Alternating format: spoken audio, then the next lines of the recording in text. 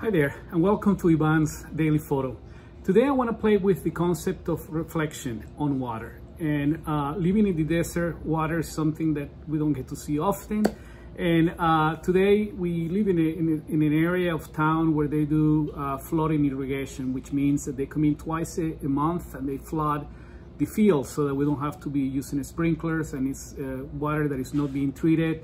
It's actually river water in essence that gets transported, and it's a cheaper way of keeping the grass and the greenery of your area. So when that happens, obviously the area floods and it creates some kind of interesting reflections, and it's just an interesting exercise to play with, to look for photos where you might not think there are any at all.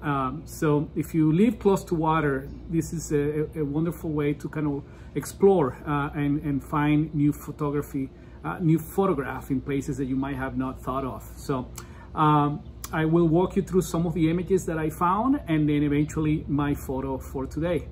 Let's take a look.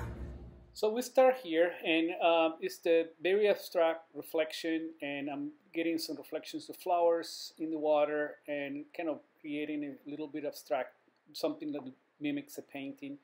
Looking for colors, I find another collection of flowers from some of the bushes that we have, and it's creating this kind of very abstract look.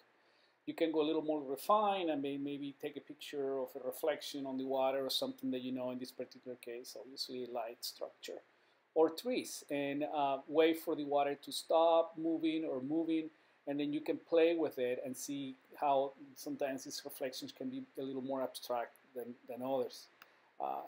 Beautiful reflection of the neighbor's house. It's kind of like an old style Spanish, and you know, the red roof, and so obviously very clearly you can tell what that is. Here's a reflection of the front of the house, and you think it's an upside down photograph until you look up to the left and realize that it's actually the ground up there, so you eventually become a reflection. Or something a little more clear and defined, which is the bird that you're seeing walking on the edge of the sidewalk as the water is reflected on him. Or something like this, where you have a fence and the water, and because of the bird, it's easy to know which one is the top, which one is the bottom. But if I take the bird out and I take another photograph, then I get something a little more subtle that plays with your mind and makes you wonder, which is this upside down? Is this up? Is it down? And so that's what I like about this particular photograph, and that's my photo for today. Reflections on the water. Hope you like it.